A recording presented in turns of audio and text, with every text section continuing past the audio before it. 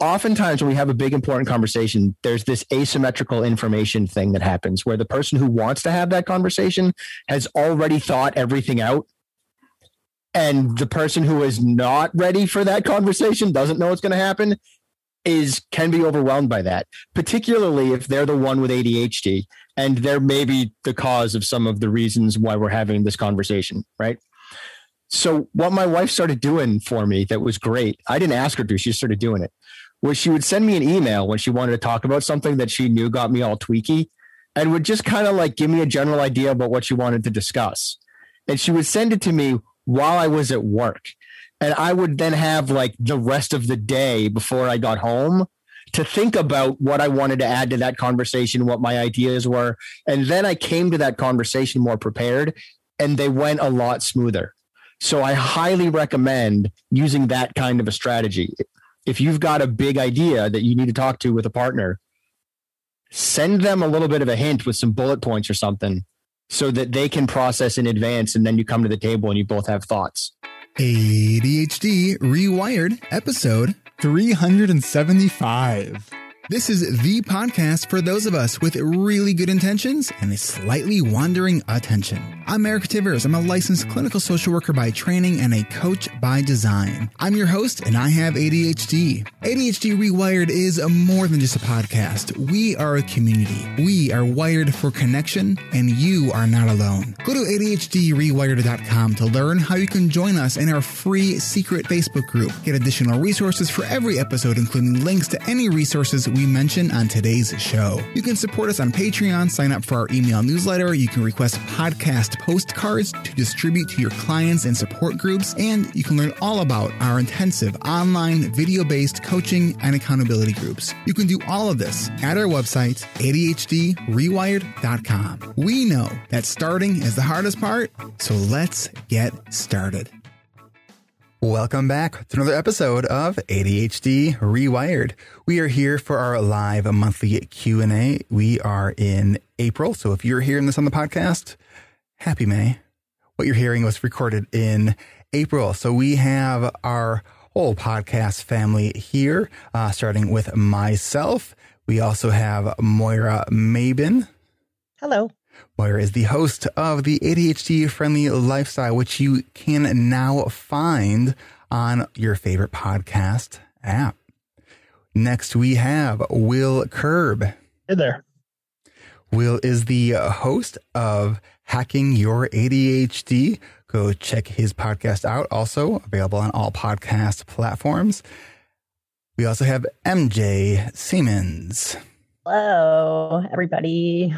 Check out MJ's podcast, ADHD Diversified. And the first member of the ADHD Rewired podcast network, Brendan Mahan. What's up, team? How's it going? And of course, Brendan is the host of ADHD Essentials.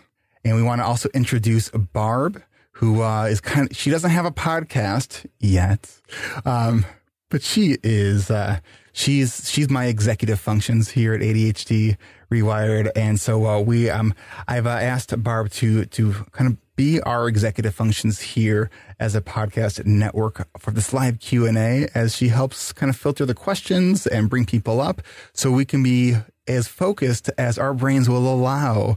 So Barb, hello. Hi there. How does it feel to be on a podcast? It feels great. All right. We have Rob, who is going to be asking our first question here. So Rob, let me get you unmuted here. And what is your question? Hey, everyone. Every time I go to the psychiatrist, he asks me how I'm going with my medications. I find it hard to know how I should answer because I'm not really sure what to expect with my medication or what he's expecting me to say. How can I talk about my progress objectively? Great question. So I almost joke when I talk about this because it's like when a doctor asks someone with ADHD, how have things been going? Like what they're asking for is like, since the last time they saw you. What we as people with ADHD typically would answer is like, how things have been going in the last 24 hours. And so I think one of the ways that to really give that kind of feedback to the doctor is through doing some data tracking on how you're doing and keeping it simple, though. I think it's really easy to overcomplicate sort of data tracking. I think that Cadra, the Canadian ADHD organization, has some really great medication tracking forms, so you don't need to sort of reinvent the wheel. But one of the things that I have done, and I'd like to hear from everyone else too who's on medication, is I have taken just like one or two of the things that I was wanting to target. For me, when I was doing some medication tweaking, I was looking at how easy or difficult I found it to get started. And I just focused on that one piece. And that was something that was helpful. What about everyone else? Moira, go ahead. This is something that I'm really interested in. And yeah, so Cadra, and if I can put the link to the PDF in the chat, I will. It has one that basically has a scale that you just sort of unchanged for your symptoms, your tolerability of medication, and your quality of life. And it's like a 1 to 3 for each one, either direction. Then it has you do the side effects, because if you don't know the side effects either, how do you know if some of this stuff is happening? And it's just really like not at all, sometimes, often. So they're pretty easy that you could do once a month or just prior to going. The other piece, though, is there's something called the WESS, and it's WEISS, Functional Impairment Rating Scale. And that is developed, it's a self-report on your symptoms.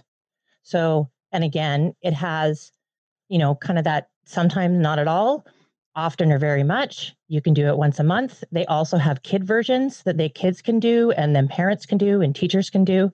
And it's a really kind of good check-in to take to your practitioner of how you're doing. And it also can give you tips on just that you may be doing better or worse than you thought, because it's subjective. So that's something that and Attitude has one article called How to Tell If Your ADHD Medication is Working. Dropping some value bombs on that answer. Thanks, Moira. Will, anything you want to add to that one? Yeah, this is something I've always struggled with too, because I definitely do the I'm doing great today. I made it to an appointment. And yeah, it's using that, trying to write down how my weeks, months went and being really simple about it. I've one point just used a thing where it was just happy faces and frowny faces. And that can work great. It took so little time to do. It made it so, okay, today was happy, today was not happy. That's great. Brendan, what about you? I'm gonna share a little tale, if I may. So I am now 3 months without Concerta, maybe 2 months. I don't know. Time is weird. Here's what happened. My insurance changed, and I just couldn't get my medication for a little while because my insurance changed, and then the new insurance didn't know who I was when my doctor tried to send the prescription over to them, couldn't find me. And so I wound up being off Concerta for like a month and a half because I just couldn't, unless I wanted to drop disgusting amounts of money to be on Concerta, and I just wasn't there yet. And I felt very similar to, and this is not advice, by the way, this is just a tale. Don't take this as advice, please. Please, God, don't take this as advice. But I had a very similar perspective to Rob, where I was like, I don't really know. How do I know? And the only thing I noticed was, like Eric was saying, was it was easier for me to start stuff, right? Then Concerta vanished from my life for an extended period of time, right? And the most important thing I noticed was that I was way more patient with my kid. Both of them, but one of them has been a little more needing of my patience than the other. And so I made the deliberate decision to not continue with it until after COVID is over, because it's more important that I'm patient with my kid than it is that I'm extra productive relative to how productive I ordinarily am. So I'm getting enough done. It's not like I'm crippled, right? I'm getting enough done. I have all the strategies and skills and stuff to be able to do the things that I need to do. It's harder. It's more anxiety inducing. I'm burning anxiety for fuel more than usual. Maybe because if I'm more patient with my kid, then probably the Concerta was making me my baseline anxiety was probably higher. So I might just be having higher spikes here and there when I have to do something. And but broadly speaking, I'm lower down. I don't say this to be like, so what you should do is just don't take your medication for a month and a half and see how things are different. That's not at all what I'm saying, but it was interesting. I really learned a lot from this experience. So the moral of the story is if your insurance changes and you're kicked off of your medication, is pay attention to all areas, right? Don't just think about the stuff that the ADHD medication is supposed to be helping, and ignore the other aspects of your life that probably also matter and are less obvious, which is what happened to me. I was like, I'm getting stuff done, but I wasn't noticing that it was affecting my level of patience. Because when I started Concerta, it didn't matter because I wasn't with my kids 24 hours a day, 7 days a week. And then I was. And that became a thing. That's all. Yeah. So I hope that those answers were helpful. So do we have another question? We have a question from Sandra. Okay. And what's the question? The question is, how can you tell the difference between a teenager being defiant about doing daily chores or their ADD being the issue? How should I handle the situation? This kid is officially diagnosed by a professional. All right. I was going to say, I think Brendan would like to handle this one. Go for it. Assume it's the ADHD. Baseline assumptions. Everyone is doing the best they can. Give the why. Yeah. Everybody wants to do well, and your kids want to please you. Let's start with those assumptions. If those are our assumptions, then the kid is not being defiant because they want to do well. They're trying their best and they want to please us, right? So why would they be defiant? It must be a skills thing. It must be an ADHD skill thing.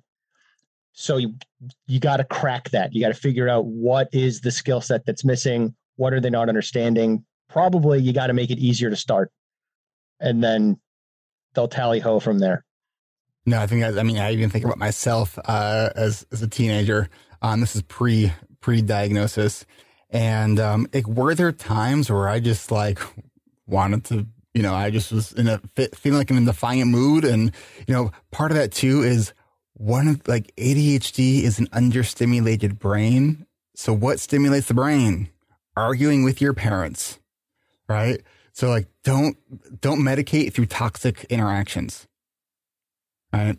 So I just think the idea of always assume that if they're challenging, if they're, well, why do I have to do this? Just assume they're information seeking. Even if their tone, it's 99 out of 100 people would say, no, they're being defiant. Shape it into information seeking, and it can be so diffusing to situations. A good reminder for me is often too, is the whole notion of being 3 to 5 years developmentally behind. So I have a 15-year-old, and so if she was 12 or 10, what would be a reasonable expectation, especially around things like scaffolding, building up those skill levels and being able to do things that we want them to be able to do?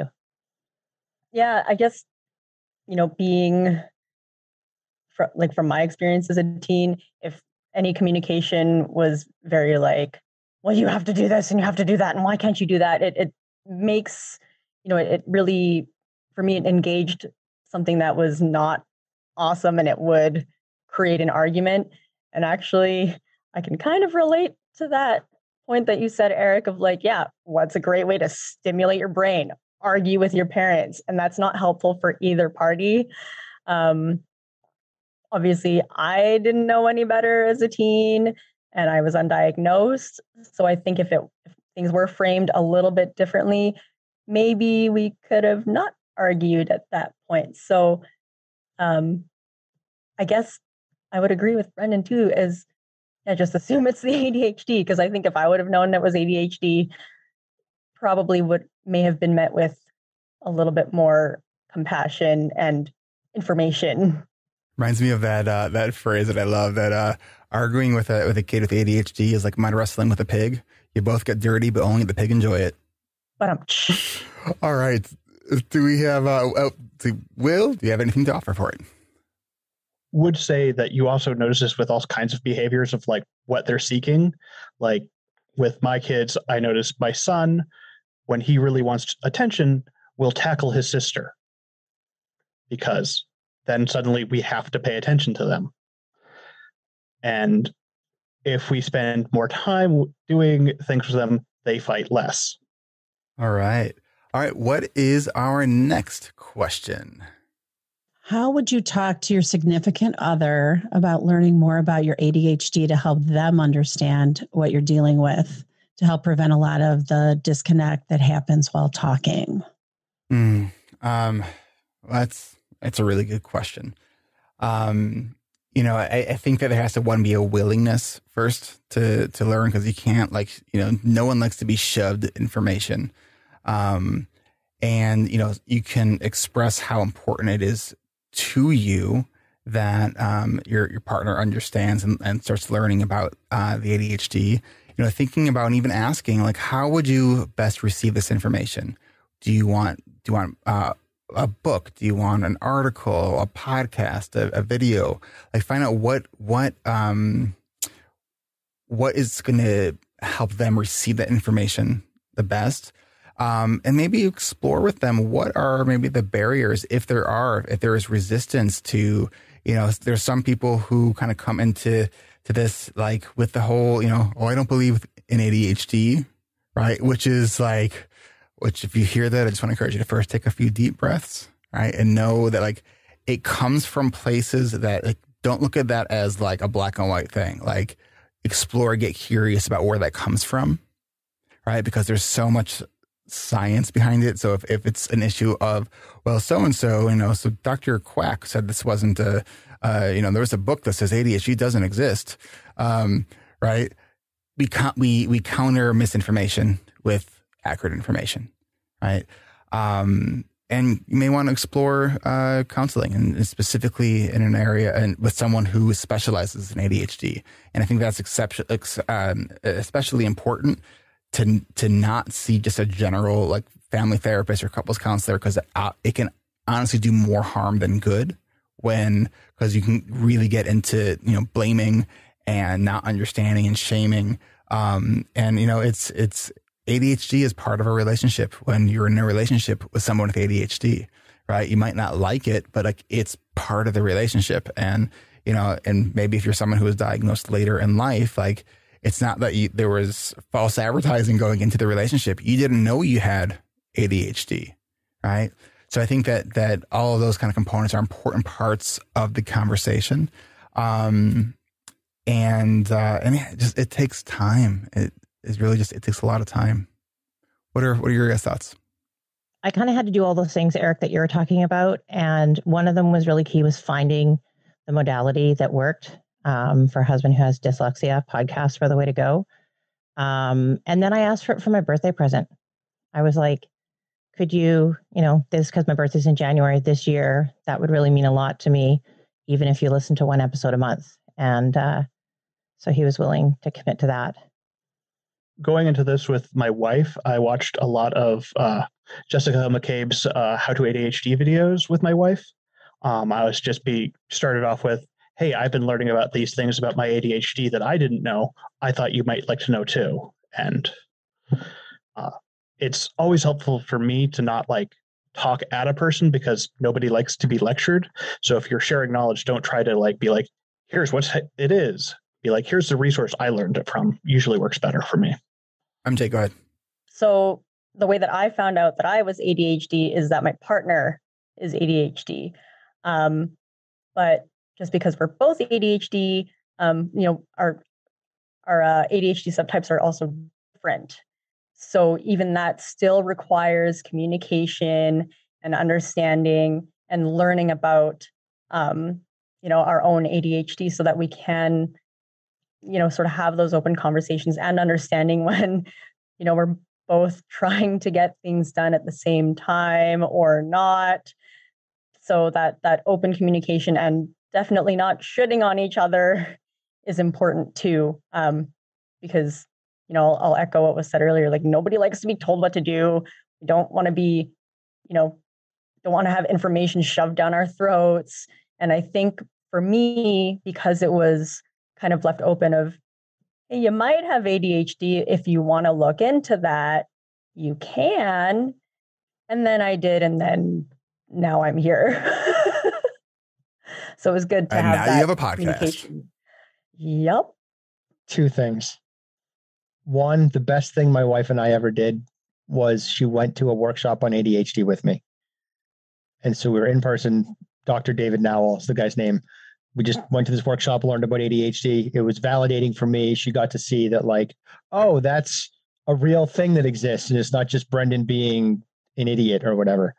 And then the other thing, I'm kind of stuck on this last piece where it says, help them understand what you're dealing with to prevent a lot of the disconnect that happens while talking. Some of that might be a communication thing. So I'm going to pivot out of like understand ADHD for a second and do a quick communication thing. My wife and I were doing this before anything with ADHD entered into our world. She would be like, we have to have this big important talk about like money or something. And she would just drop it on me. And I would get overwhelmed immediately, right? Because I am not ready for this conversation. It's a thing that stresses me out, or at least it did back then. Oftentimes when we have a big important conversation, there's this asymmetrical information thing that happens where the person who wants to have that conversation has already thought everything out. And the person who is not ready for that conversation, doesn't know what's going to happen, can be overwhelmed by that, particularly if they're the one with ADHD and they're maybe the cause of some of the reasons why we're having this conversation, right? So what my wife started doing for me that was great, I didn't ask her to, she started doing it, was she would send me an email when she wanted to talk about something that she knew got me all tweaky, and would just kind of like give me a general idea about what she wanted to discuss. And she would send it to me while I was at work. And I would then have like the rest of the day before I got home to think about what I wanted to add to that conversation, what my ideas were. And then I came to that conversation more prepared, and they went a lot smoother. So I highly recommend using that kind of a strategy. If you've got a big idea that you need to talk to with a partner, send them a little bit of a hint with some bullet points or something so that they can process in advance. And then you come to the table and you both have thoughts. And I think too, like approaching it, one of the things that we do in our coaching groups is really sort of promoting experimentation. Like try something and then pull back and say, hey, how did this work? Right? Like we try to have this. So the idea is to kind of come out of the content of the conversation and really explore how the communication is working. Right? If doing it while, in the car, in traffic, bringing this topic up, like stresses your partner out and like almost causes you to get into an accident, like maybe that is not the right time to do it. But maybe, like what Brendan was saying, giving a heads up or maybe having a text conversation. I used to work, there was a clients I used to work with in my clinical practice who had a private blog. And this is how they communicated over difficult topics. They blogged to each other, which was just like a really interesting way to do it. And it worked for them, right? So, it's all about like, all right, what works? Is there a willingness to experiment? And I also think that I can't say enough about exploring the role of attachment in adult relationships and how we show up for each other. So there is a book called Attach that I really want to recommend to anyone who is in a relationship or wants to be in a relationship. It helps make things make so much more sense. And so, yeah, I just want to, it's one of those books that I wish I would have understood and known about 10 years ago. So there is that.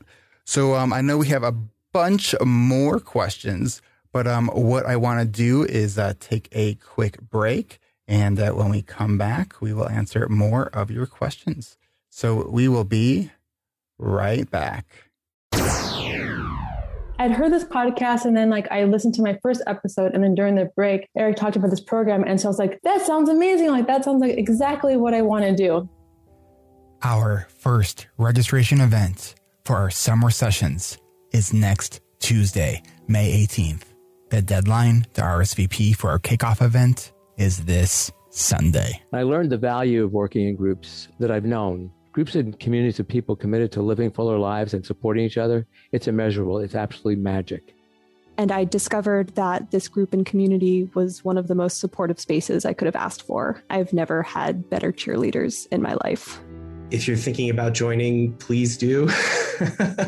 Please do. Like a lot of people said, I wish I had joined sooner or made this step sooner, because I just feel like I grew a lot personally in ways I didn't expect. If you are thinking about joining this group, I'd highly encourage it. There was something amazingly special about growing with a group of people who all had similar struggles as I did. It was encouraging, it was safe, it was inspiring, and above all, it was healing. And this group is like a scaffolding for us to move from intention to action. And the scaffolding's above the muck and the stories and everything else. If you have a scaffolding on a building, you're renovating it. You could be renovating or renewing it. And that building is us. For me, the building project is trying to open the windows, increase the size of the windows. And when the size of the windows increased, more light gets in. And just as importantly, more of our light gets out. Before this group, it seemed like I just couldn't get anything done, and I would do everything I could to avoid even the simplest tasks. But now, instead of punishing myself and feeling guilty for how my brain works, I can believe and achieve and take pride in my successes and get excited for my future.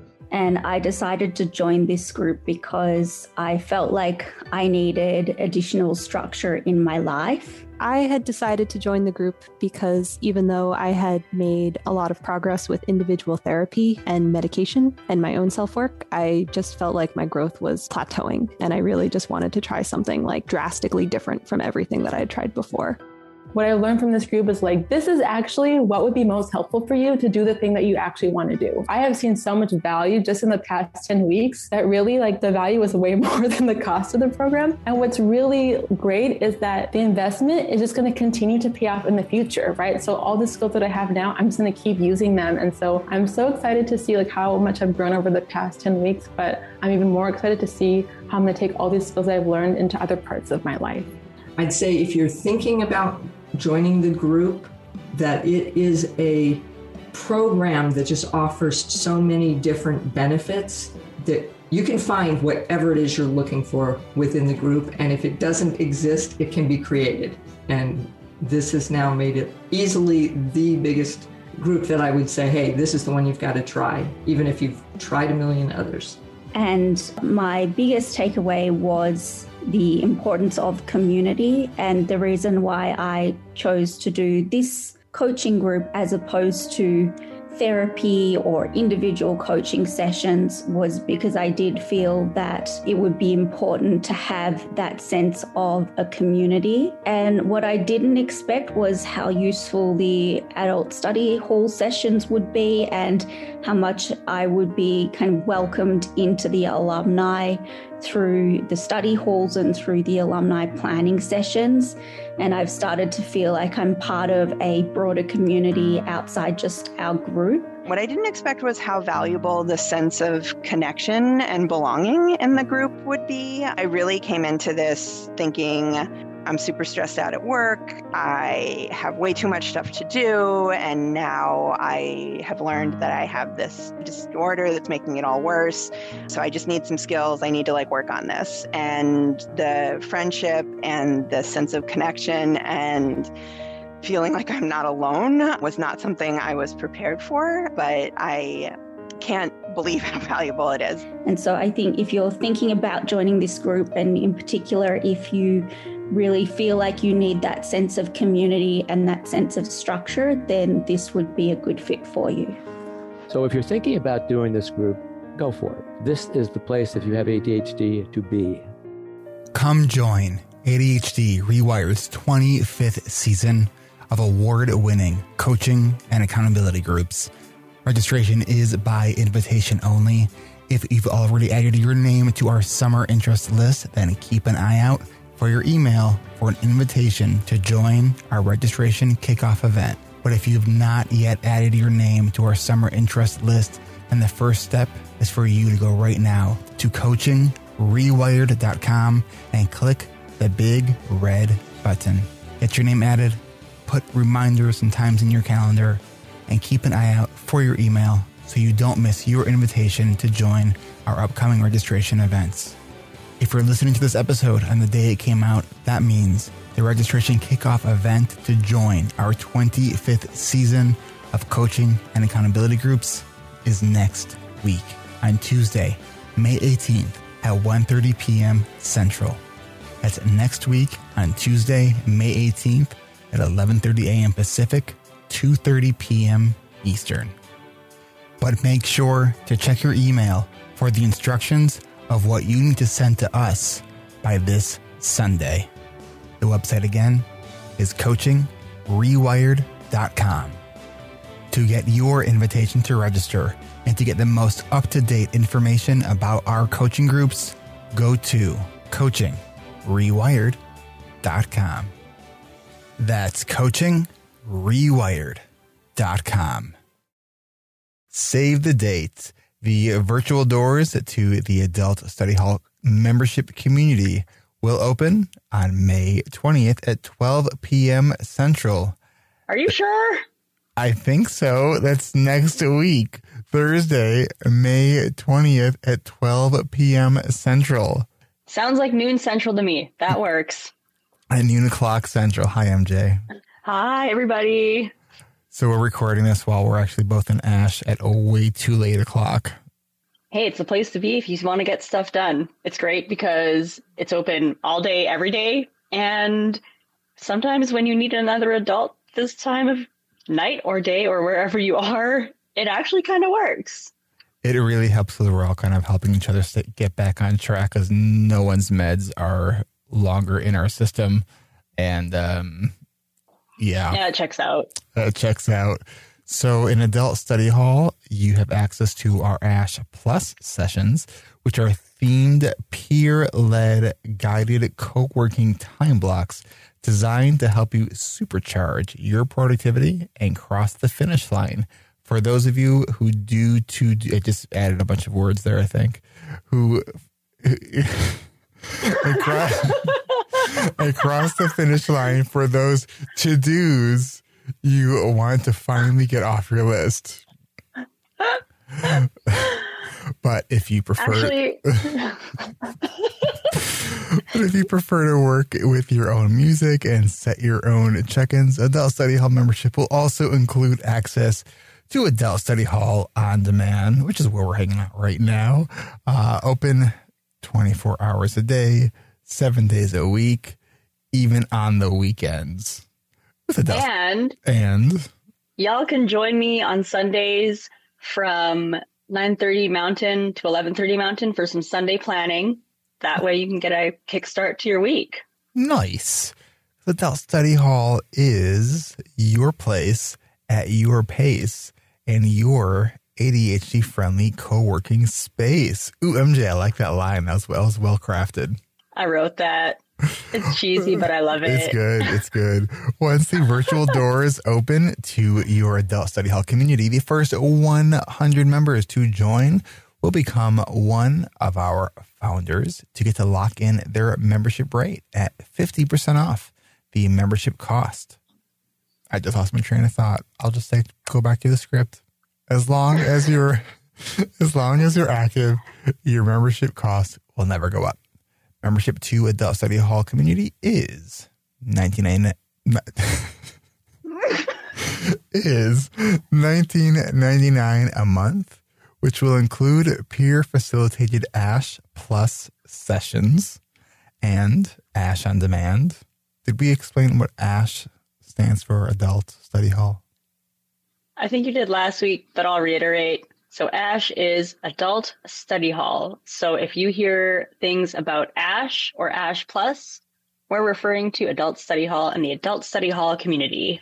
The virtual doors open next week on Thursday, May 20th at 12 o'clock p.m. Central. So don't miss your chance to join this brand new community and lock in the founder's rate of just $9.99 a month. Go to adultstudyhall.com and add your name to the list. It's going to be a big week next week with Tuesday kicking off coaching group registration for the summer and Thursday kicking off the opening of our brand new membership community. It wasn't actually our intention to plan it that way, but that's just the way it happened. So we will see you next Thursday. See y'all, everybody. See ya. Thank you, MJ, for helping me record the ad in Adult Study Hall. No problem, because sometimes we are not the adults we need. Good night. Good night. And we're back. All right. Thank you, MJ. Angela, what is your question? So I'm giving a talk to a professional organization in my industry, which is the alcoholic beverage industry, about eliminating the stigma of neurodivergence in corporate culture. Awesome. And my plan is to connect the audience to the subject matter by illustrating executive function and how it relates to everyone, regardless of if you have ADHD or any kind of neurodivergent condition or not. But what do you guys think is the most important key learnings to address that inspires action? And for context, my goal is to provoke thoughtful conversation and consideration when we build out our diversity, equity, inclusion initiatives. The first thing, Angela, first of all, that's awesome that you're doing that. It's such important work. The first thing that comes to mind, I was thinking about what would be an impactful way to do this in a workshop, is to generate an empathetic experience that really gives people that kind of moment, helping people see how actually people process information differently. Right. So whether you're maybe a visual person or more of an auditory person, whether you need something in a certain way, I'm sure that there are different types of exercises that can sort of highlight the differences in how people sort of process information best. So I think if you can do sort of a real world hands-on experience, or even, sort of taxing their executive functions, then having them do something else, so there's a number of different ways to do that. And I think too, just like the idea that, I always think that when people think that everyone should be able to do something, I think it highlights sort of a lack of empathy. Right. And so I think sort of drawing that distinction between to say that everyone should be able to do things the same way. Right. Like it's either you're lacking empathy or you're a sociopath. I don't know, and most people wouldn't want to be called a sociopath. Right. But also looking at a lot of the strengths and the features that often people who have neurodivergent brains can, really provide to an organization. Whether it's, with ADHD, often we are very big idea people. And sometimes we can go really deep onto something that we are interested in. Sometimes for people who are maybe on the autism spectrum, there's certain things that they can do, that as a function of just the way their brain processes information can be a real asset to a company. So I think really highlighting these different sort of profiles of learning types and of brain types can be really, really helpful. So that's just my off the cuff, spitfiring ideas. Brendan, what do you got? I have a terrible idea. I have what is probably a demonstrably terrible idea, but I'm sharing it anyway. You know what industry she works in? Alcohol industry. You know what affects executive functions? So get everyone drunk and then have them do hard cognitive tasks. The reason I think this is a terrible idea is the stigma side, right? Because now you're like, oh, so someone with ADHD is like a drunk. That's not the message you want to send. Right. But there might be something in there. It's going to be online. It's a live chat kind of thing. Okay. So it won't be in person. So BYOB. Yeah. Brendan, do you have more? No, I'm done. Okay. That's such a bad idea. I've done a number of things with educators. And so you will be able to Google things like where you're trying to read something where, the text is backwards, or there's color and you need to read the word and it's, but it's a different color, things like that can throw people off. I used to run a program that started, it was for kids, but it would work with adults. The general concept of what an experience is like to be overloaded with your senses and your communication. And the basic premise was you chose something that represented each scent. So we had a feather duster that we put peppermint oil on. So you wouldn't necessarily be able to do this one online. So it's a little bit more difficult. But basically, we added lights, sounds, music, touch, all these things, had them use a sock hand, something with their different hand. Then we tried to give them a spelling test. And then we talked about what it was like when you can't those things are hard to filter. But so, because people were asking in the chat what I meant about a simulation game. So it's just something that simulates what it's like to have that experience. And there's things like that for sight. There's things like that. So there, if you Google, there are probably things that aren't like big money things that you might be able to cobble your own together, because we have imagination and creativity. Except for, is it this week? No, it's going to be in June. So it's tomorrow. I've been hired to. Eric, 3 hours. Just so you know, I'm your accidental a-hole. I recognize the name, and I was like, I think she was on the podcast, but my brain was like, it wasn't a strong enough of a connection where I could have said like yes. But so thank you for that was a great podcast. Thank you. All right. I hope that was helpful for you. It really was. And in the chat, if anyone has other ideas, please throw them in there. You might want to check out the work of Rick Lavoie too. Yeah, Fat City. Yeah, that might be a way to go. Fat City, when the chips are down, that stuff that might work out well for you. All right, let's go to our next question. All right, it's Ellie. All right, Ellie. Hi, I'm 44 and I've just been diagnosed with severe combined type ADHD, which is great, and the medication's making a big difference. But I'm feeling a little bit overwhelmed because it's almost like the blinkers are off and I can see how much of a shambles I'm in. Have you got any tips for how I can get organized, or maybe just sort of sidestep that overwhelm to get back on track? Thank you. Can I ask a clarifying question here? Because I'm hearing sort of two things in your question. One of them is, so it sounds like you started taking medication and now you're noticing kind of all the stuff in your life that just seems to be disorganized and kind of all over the place. Is that correct? Yeah, I think I've maybe over the years just kind of learned to ignore it, or I don't know, but it really felt like when I started medication, I was suddenly much more aware that I was in a shambles.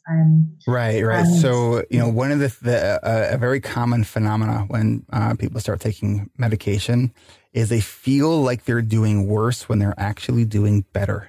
And it's because like you're now noticing all the stuff because you're paying attention to all the stuff. And that gap between what your intention is and what your actions are becomes that much more noticeable because your brain is probably thinking a lot more clearly. And now that you see all these things, it's hard for your brain to think clearly because it's overwhelming. Was that accurate? Yeah, that's exactly what it's like. Yeah. Okay. So I think one is sort of acknowledging sort of that emotional component. With a later in life diagnosis, there is a element of grieving that needs to happen, right? An acknowledgement of, oh my gosh, like this has been happening my whole life. Like I didn't even realize how significant that is. And so allow yourself to grieve. Also, don't allow yourself to get stuck there, right? So looking at we can only do so many things at a time. And I know it's really, when we have ADHD, we want to do all the things and we want to do it yesterday, right? And that's one of the fastest, best ways to do none of the things ever, right? So less is always more, right? Identify, bite-sized pieces of what you can do, right? If you can, part of it is about setting more realistic expectations about what's really possible in a day. That can also be helpful. Will, it looks like you got something you want to jump in with. Yeah, because there's another aspect of this that I always find to be troubling is they'll be like, okay, I'll just do one thing at a time. So it's like, okay, I'm going to go, start working out once a week. And then a weekend, I'm like, that was super easy. Now I'm going to work out 7 days a week. And it's, just let yourself get acclimated to the changes before you start adding on to the changes. It's really hard to do because we want to do more and more. And if what we're doing feels easy, that's great. It means we can keep doing it. Ellie, is that helpful? Yeah, totally. Thank you very much. You bet. And good luck. I mean, I think when you get diagnosed with ADHD, it is a good news diagnosis because there is so much that we can do around management of it, or whether it's behavioral strategies, environmental modification, medication, coaching, therapy, professional organizers. I mean, there's so much that can help. But again, one thing at a time. And, one other thing is I would just say, try not to take it so seriously. Yes, it can be serious, but if we take ourselves too seriously, it can become this huge, overwhelming, like, oh my God, I got to fix all the things. Right. And I just want to kind of maybe give you reassurance that nobody here that you're seeing, hearing on this, on this panel has all of their shit together, myself included. Right. So I just want to, cause I do often hear, oh, you got all your shit together. I'm like, whoa, no. I don't know where you got that idea from. Like, there are absolutely days and weeks where I am also on the struggle bus. Right. We grow one day, 1 week, 1 month at a time. And over time, the efforts we make towards growth, kind of stack on themselves. And, one day you'll look back every so often and reflect back on your life. And you're like, oh my gosh, like, how did I get here? I didn't think that this was possible. Right. And so I just want to really encourage you to, patience, hope, community. I think community is one of the most important things, especially when we're newly diagnosed, is to have that support from your community, because it can be lonely if you think it's just you. All right, let's go to another question. Actually, Gail has a question. How do you help somebody who you might think has ADHD? And is there anything that you can do to kind of help them realize that? Oh, that can be sticky, and it depends. And, if you are not a doctor or a mental health provider, that would be my first thing of caution. Like, you're not a doctor or a mental health provider. Is this person like coming to you sharing that they're struggling and they don't know what to do? Or is it that you're just seeing someone in your life who is just kind of a hot mess and you're like, this looks familiar to me? So I think it really just depends on the nature of the relationship. But if you are going to suggest something, I would do it in like sprinkles and see how they respond to the first bit of sprinkles before just going, you have ADHD and you need to go get diagnosed because, it's so clear you have it. Like, that's probably not going to be the best approach. What are all your thoughts? So I'll just say, because again, my partner is ADHD, and so that's how I discovered I had ADHD. If it was more like, if they had been like, go get diagnosed already, like, it's obvious that you have it. What am I going to do? I'm going to say, I'm not going to do that. So it really was a lot of just little gentle nudges of, oh, by the way, you keep the cupboard doors open quite a bit. That's kind of an ADHD thing. Or, hey, you forgot the sock on the floor. That's could be an ADHD thing, and nothing really framed as like, well, that's ADHD. It was, well, it might be. And so as I started adding it up and becoming a little bit more self-aware from little hints that were very, they weren't mean or visceral. They were just, oh yeah, just like a reminder. It slowly nudged me into that direction to be open to thinking about having ADHD. So yeah, just be gentle. It's very helpful. Yeah. We're going to take a quick break, and when we get back, we will have more questions for you. So let's take a quick break, and we will be right back. Support for ADHD Rewired comes from our Patreon community. Have you considered becoming a Patreon member because you've discovered or rediscovered something about your ADHD each week? If you do, consider giving a monthly contribution to help support this show. I want to welcome our newest member, Jen R., who joins the Patreon community at the $10 a month level. Thank you, Jen. To everyone who continues to show support for this podcast through Patreon, thank you so much. Your contributions not only help to support the podcast, but help me grow my team and start new projects so we can reach even more people everywhere with ADHD. If you want an extra boost of support, patrons at the $25 a month level can join me for a group coaching call every fourth Tuesday of the month at 3 p.m. Central. Patreon members giving $10 a month can listen to our group coaching call recordings and get ad-free episodes. But if what you're looking for are the ad-free episodes, you can join our Patreon community at just $5 a month. And if you don't mind the ads and you're not interested in the perks, but you still want to say thanks, any dollar amount is welcome, from $1 to $100 a month or more if you can. If this podcast has helped steer you in a positive direction in your ADHD journey and you're financially able to, consider becoming a member of our Patreon community.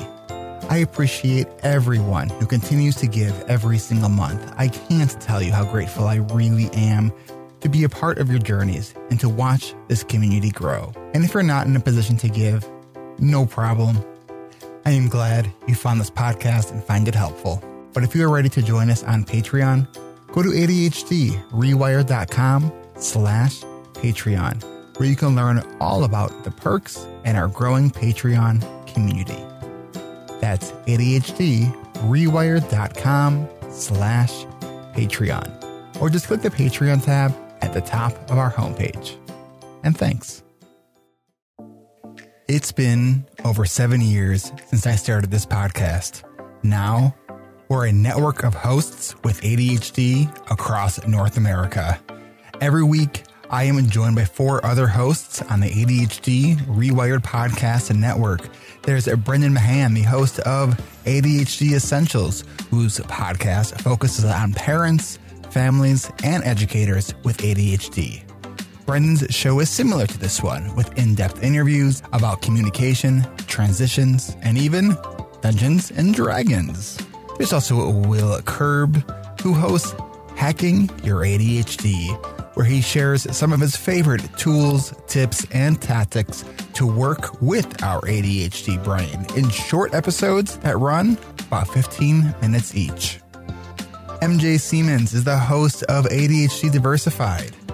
MJ talks about intersectionalities of being Asian with ADHD. So far, she's been sharing a lot of her own personal experiences.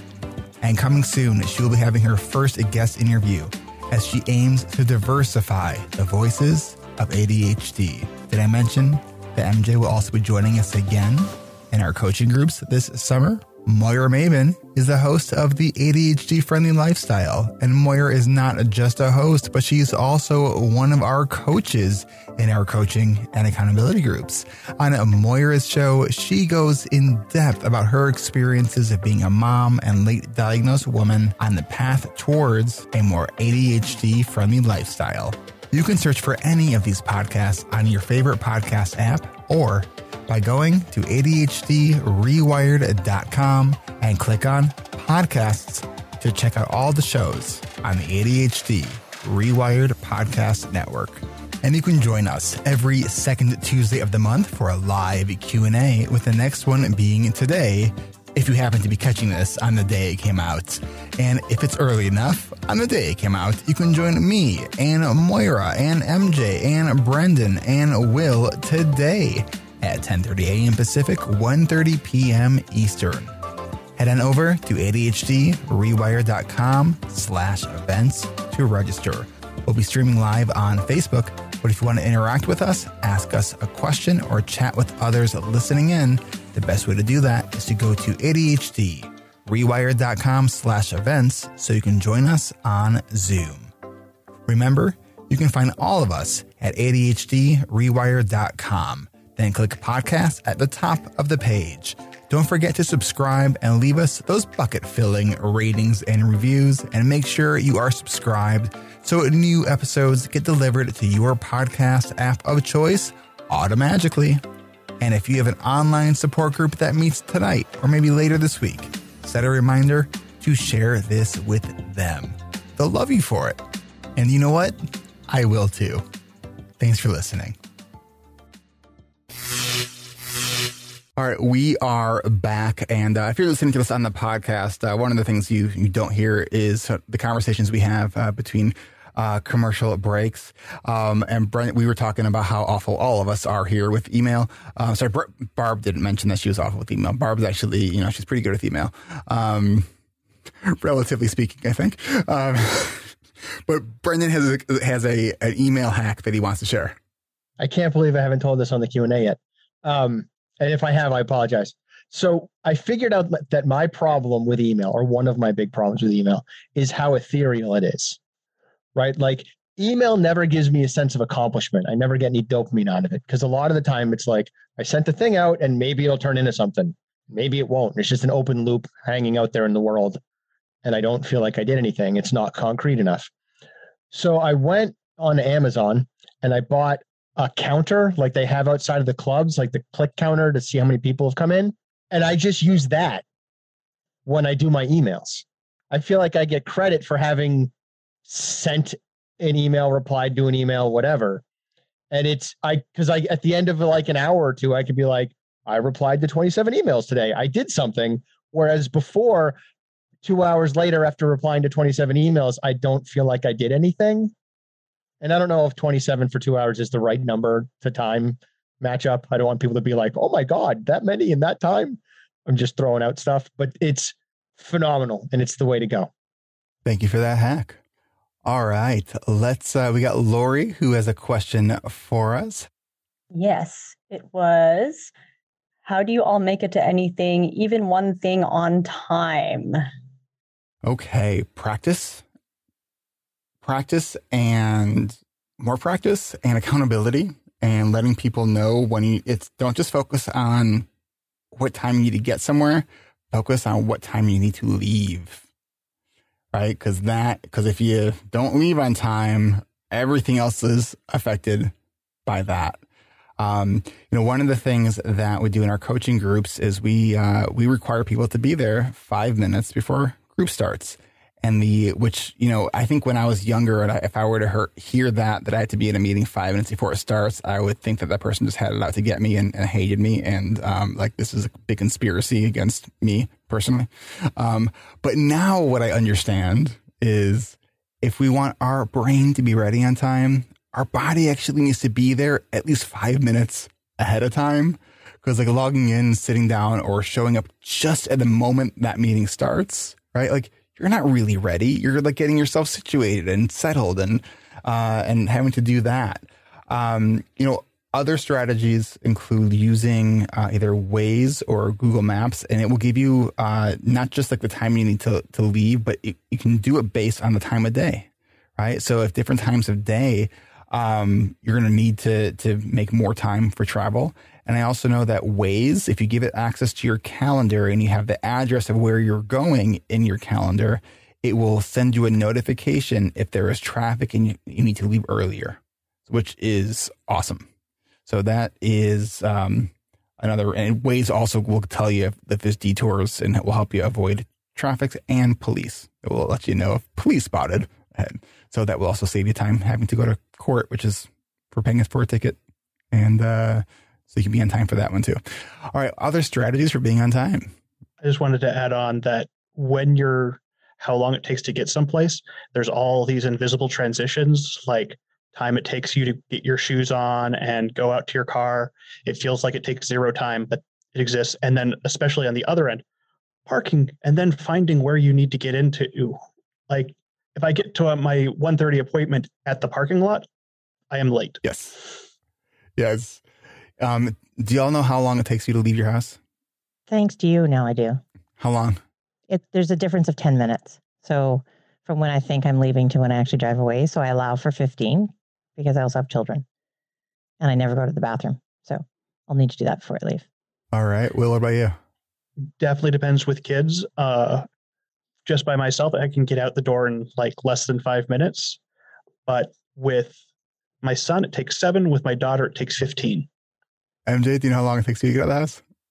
I don't have kids, and it takes me about half an hour from when I am ready for the day to go back and forth and check every room that like, okay, I've got this and I've got this and I've got this. And oh, wait, I forgot my lunch. And oh, wait, where's my phone? Oh, wait, My phone's in my pocket. Where's my glasses? They're on my face. Oh, wait, it's Sunday. I don't have to work today. I've done that. Brendan, what about you? If the kids are involved, 15 minutes. If it's just me, a minute. Wow. Like I just have to walk out the door and grab my bag on the way by, if that's what is needed. Unless I'm going to Kempo, and then I need 5 minutes to put on my gi and grab my gloves and all that kind of stuff. Okay. And my rock. Yeah, I average about 7 minutes to get out the door from the time I'm like, all right, time to go. I don't do too much of the going back and forth. I got to tell you, if you do not own a tile, I cannot recommend this. Like, I use my tile probably 2 to 3 times a week, right? And it probably saves me hours. So I got one like a year or two ago, and I really cannot believe I actually functioned as an adult without one. Moira? The other piece with the tile is when you can't find your phone, you can use the keys to find the phone. Right. But I have to work backwards. So if I have to be somewhere at a certain time, I have to figure out the timing backwards and what I need to do to be ready. So that will kind of be the like primary focus. And then once I've figured out that slot of time, if there's any other time left, then I can figure something else. But I just have to make sure that I don't then like not start getting ready. Yeah. And I think just count on the fact that it's going to take more time than you think it will. It's going to take more time than you want it to take you. And just because you made it across town once in 10 minutes doesn't mean that you're ever going to do that again. Okay. All right. What is our next question? Actually, this is from Chase, Okay. Chaz. What are the overlaps and symptoms between ADHD and child traumatic stress? And then he also asked the question, what do you recommend for people who may have multiple diagnoses? Let me start the last question first. We know that most people with ADHD have multiple diagnoses. ADHD is a disorder that has lots of friends, like anxiety and depression and learning disabilities and dyslexia and right. It is fairly rare to find just ADHD. To your other question, overlaps and symptoms between ADHD and childhood traumatic stress. There is a lot of overlap. And I also think that trauma is one of, like, it's something that as a community, we need to be talking a lot more about because it is so pervasive. You know, I used to think that, like when it came to my coaching groups, I used to think that people who have experienced trauma might not be like the best fit for group. And it wasn't that at all. Because as I'm learning more about trauma and I've done some pretty deep training now on trauma, realize like how just pervasive it is. And it's like going to war is not the only thing that or witnessing a murder, right? We're talking about trauma by 1,000 paper cuts. Right. It's that perpetual, like, oh, I failed again. Oh, I was told I was not good enough again. The rejection, oh, I made that mistake again, over and over and over again. Right. And so like in that stuff that lives in the body, when we see, what could be just ADHD mind wandering could also be like dissociation, right? Which is a trauma feature. Right. And they can look very similar. And so I often, and there was I think Chad put out a paper on this, or posted something about this not that long ago, where looking at the question of, is it trauma or is it ADHD? And like what this research paper answered was, yes, it's usually, if it's not or, it's and. The wall of awful is a trauma model. I say every time I talk about it, I say that just about. And everyone who has ADHD who sees it, it resonates. And it's not really about ADHD. It's about trauma caused by ADHD. So we have to talk about it. It's critical. Yeah. So I hope that helps. Let's try to get a couple more questions here. All right. How about Carolina? Similar to Andrew's question, how do I help my friends understand why it's difficult for me to be on time, even when it's important? Yeah, I mean, I think similar to our answers from before, though, is, it's sharing bits of information And I think one of the things that often happens is we want to like talk to that person when we're late to explain it. That's like not the time to do it. Like the time to do it is by planning a conversation. Like, hey, can I talk to you about something? Right. And it's like, I know it's frustrating when, I tell you I'm going to be somewhere at a certain time and I'm late, and I know it's a pattern. And like, here's what I need you to understand though, that this is not something I'm doing on purpose. This is not an excuse. I'm just telling you that as a person with ADHD, like this is super hard for me and I'm working on it. And I say, as frustrating as it probably is for you, it's even more frustrating for me because I want to be there on time. Like I am not doing this on purpose. Right. So I think that, conversations and sharing sort of things like that in smaller doses might be helpful. You can also, depending on the relationship you have with this person, right? Kind of how that works. Because some people can handle that kind of a direct conversation and some folks can't, right? Particularly if it's someone who tends to take things personally, which might be happening here. Like, you're late because you don't like me. Like that happens a lot. And it's got nothing to do with you, right? If you're dealing with someone like that, talk to them about someone else, and you can make it up if you need to. You can be like, I was talking to my mom and she was all upset with me for being late. And I was like, Mom, it's not about you. I'm not late because I'm mad at you or being resentful for you. I was late because I struggle with getting places on time and I have ADHD and da-da-da-da-da, right? Like if I say that to my friend Charlie, who I know is fairly often aggravated with me for being late, but I have that conversation with him at a time when he's not aggravated with me for being late, he can get that message without having to have that message delivered directly if he's not someone that can handle that kind of a direct conversation. If I can be diplomatic and passive aggressive for a minute. And if you're part of a bigger family and you're having family functions, we will eventually have family functions again. Don't be the person that signs up to bring appetizers. Dessert. Bring the dessert. Absolutely. Like, don't give the person with ADHD, because even if it's at your own house, because you could be late to your own party. I don't know. It's hard. I would host parties and I would do the chips because I'm doing the venue and then I'm there. But then you're the only one not driving ever. So you got to watch that too. Can't remember. And it's gone. All right. So let's go to the next question. All right. This is from S. Okay. How does screen time affect kids and teens with ADHD? Is this different from how it affects neurotypical kids and teens? Well, this is a big topic. So I'm trying to organize my thoughts on this one because there's in the context of COVID, which I just think we all have to just be like, we're all going through this and we're all going to have to kind of go through a digital detox with our kids at the end of COVID, and it's going to suck. Cause before COVID, like we were really really disciplined with our son, like 2 hours tops screen time a day. That's it.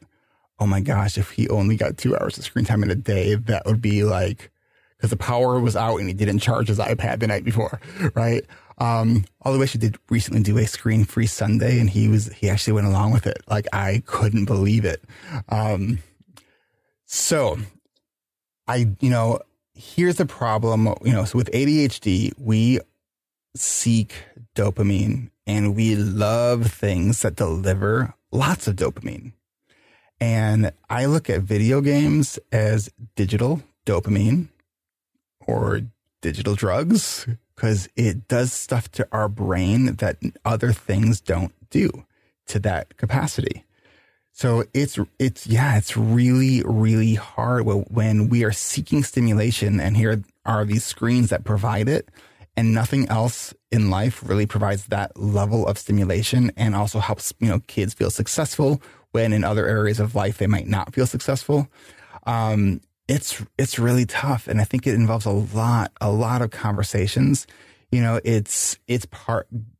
Digital life is part of our life now, right? Like whether we like it or not. And I think that we have to have conversations around healthy use. And I think that, one of the things that I think is really important, and I'm saying this talking to myself as well, parents, we have to model this for our kids, right? And like occasionally my son will be like, Dad, are you busy with work again? And I'm like on my phone, and I'm like, I'll throw my phone across, like throw it to the couch. But nope, I'm here, I'm present. Like doing something totally like not even important, right? And so it's like, yeah, and I'm an adult and I have a hard time with it. And that's, so that's something that I share as well. Like, it's one of the reasons I don't like playing video games, because I love playing video games and I'm awful at monitoring and like modulating. Like, when I tell myself I'll just play for 5 or 10 minutes, that's a big lie I tell myself. Like, I wish it wasn't. I wish I can say 5 or 10 minutes and have it be 5 or 10 minutes. Like, I can't do it. Like, my brain like doesn't disconnect. It's like it locks in, and I get this like just awful case of like just 5 more minutes, just 5 more minutes, just 5 more minutes for 3 hours, right? And I'm an adult, right? So I think sharing those kinds of things with your kids, especially if you also experience that, can be really helpful, and working together on developing strategies together to address it, and use tech to help with tech. Like, we have screen time. It's like my son knows he cannot get on any of his technology before 7 because everything is locked down like digitally. And we have our pantry has an actual key to it, and so we put the stuff in the pantry as well. At 7:00 p.m., all the devices turn off. Right, like, so it's not an argument. It happens. Right, so it happens ahead of time. Moira? So I have 2 teenagers, and it's gotten increasingly difficult, and especially because for both of them, that's their social outlet.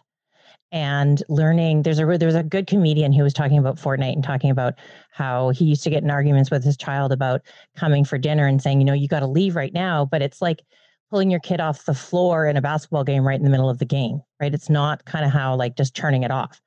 So he would say to his child, okay, you have to kill yourself now, because that's really the only time. Like, that's what they got to in their joke, was because you either have to walk away or. So we've really had to learn to talk to our kids and find out about timing, make sure we're talking to them about how long they have and what the expectations are. And then we've had to have some really hard lines that we've had to follow through on. So over dinner hour, there's like, we've got everything turned off. Otherwise, they won't come upstairs. And same thing at nighttime. And then they have daily chores. If they don't do those by 5:00, it all gets turned off for 24 hours so that they don't get it. And then the other thing we're starting to do is, because my son, when they're allowed to play outdoors right now, kids will come and knock on the door always when he has chores to do. And then we're like, but we want him to go play with the friends. So we're going to have like the bigger chores. He has until Thursday for the next weekend's playing. So that, right. So he's doing them retroactively. So if he hasn't done it by Thursday and the friends show up on the weekend, sorry, you can't go. But if he did them like before, and there's new ones coming, that's fine, because he's got like 5 or 6 days. But we really have to communicate with them and figure out, because especially for my son, it is his social world and his friends are on there, and that's how he communicates with them. Yeah, that's a great point. Like with my son, if he's already had like enough screen time, I think for the day, and it's, 2:00 in the afternoon, and his cousins call him because they want to play Roblox together, like, I'm going to let them do it because it's social, and it really is social on there, because they'll get on audio FaceTime. And so they're talking to each other, and I'm like, and my son's on the spectrum. So I'm like, yes, social interaction. Absolutely. If it's on a screen, okay, it's on a screen. We're also in a pandemic. So yes, social interaction. Absolutely. One of the things that I'll, and Brendan, I think this idea you gave me, it was about like focusing, creating time versus consuming time. Yep, that's me. Which I love. Like, cause it's, there's the one thing, if you're doing something creative on your device versus just watching these painfully awful YouTube videos of these gamers who, and I know they're so popular and they're so painful. They are so painful. I don't know what your kids watch, but oh my gosh, it's. I'm with you. Another thing with screens is you've got to give them a compelling alternative. Yeah. Like, you have to give them a compelling alternative. If they're on screens all the time and you're like, well, I'd get off the screen, and then there's not something else for them to do, they're going to go back to the screen because that's better. You've got to do today, my kids and I were hiking in the woods and then got ice cream. They were not on screens that whole time. I was, because I had to find out if the ice cream shop was open. But other than that, like, we were just in the woods and I took pictures. But but things like Dungeons and Dragons and Settlers of Catan and board games and art projects and adventures and stuff like that, that's how you get your kids off a screen, is you have other alternatives to it. And I have a whole article coming out in Attitude Magazine. You don't say. Brendan, I would love to talk to you, because Brendan gave that idea and my family took and run with it for doing things. And we have a whole bunch of games. We haven't been able to eat at our dining room table for days because the games are on them. But having one child who has a lot of LDs and has challenges with learning games, like we can't get him to play Settlers of Catan. But too complicated.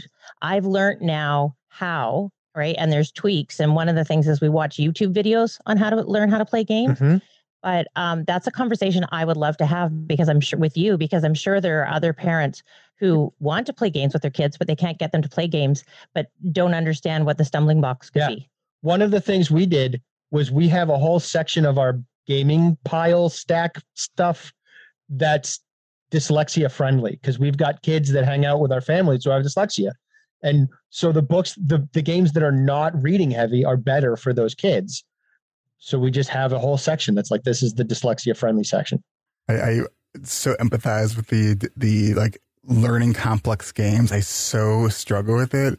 And I was laughing because I had to do that, Moira, for Exploding Kittens, which really isn't that hard of a game. It took me 45 minutes to like really understand the game. Right? This is what you need to do. You need to find a crew of people who play board games that already exist, if you can. Absolutely. If there's a crew already built, somebody in that group knows how to play all the games and knows how to teach all the games. We have one of those. It's not me.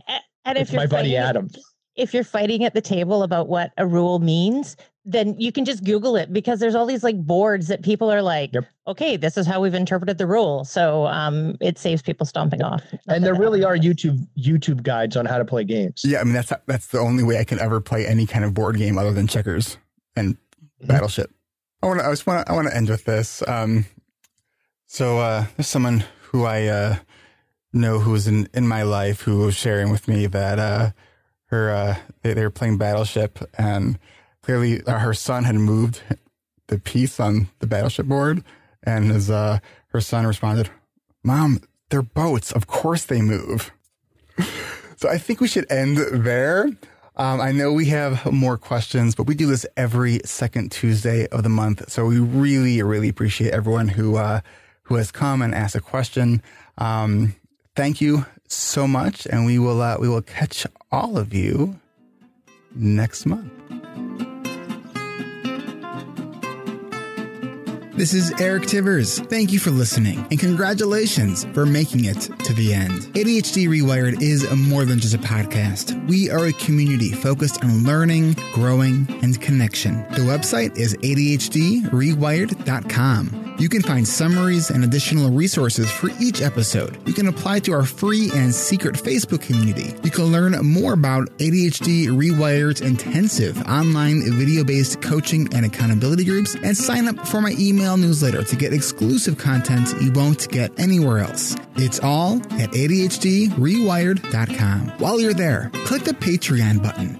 If you're a regular listener and you're still listening to my voice, consider making a monthly contribution by becoming a patron through our Patreon page. If you are able to financially support my work, it would mean a lot. This show is free to listeners, but it is not free to produce. And patrons get really cool perks. You can follow me on Twitter at Eric Tivers. You can like our Facebook page at facebook.com/ADHDrewired. If you're a coach, therapist, or related professional, connect with me on LinkedIn at linkedin.com/Eric Tivers. You can also subscribe to ADHD Rewired on YouTube. And you can subscribe to ADHD Rewired on YouTube and see select interviews and some other videos I've posted. Podcasts change lives. You can make a difference in someone's life by spreading the word about this podcast.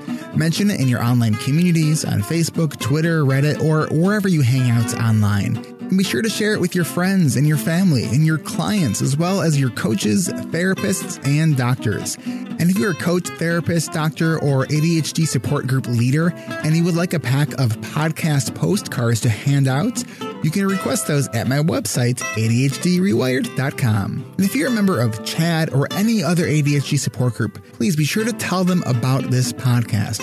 You can even show them how to download it on their phone. You know, you might be the person that turns somebody on to a podcast for the very first time. And if you really love this episode, please consider hitting share on your podcast player. I'm only one person, and I count on you to help me spread the message. One of the biggest things that you can do to support this podcast and to help other people discover it is to leave an honest rating and review on Apple Podcasts, Stitcher, or any other podcast app that accepts ratings and reviews. And don't forget to hit subscribe on this podcast on your podcast app so new episodes are automatically pushed to your favorite podcast app. Looking for more ways to listen and learn? Get a free audiobook and a 30-day free trial at audibletrial.com/ADHD rewired. Not sure where to start? In no particular order. Check out Atomic Habits by James Clear, The Body Keeps Score by Bessel van der Kolk, 10% Happier, and Meditation for Fidgety Skeptics. These are both by Dan Harris. Change Your Questions and Change Your Life by Marilee G. Adams. The One Thing by Gary Keller and Jay Papasan. Procrastinate on Purpose by Rory Vaden. The Four Tendencies by Gretchen Rubin. Do you have trouble asking for help?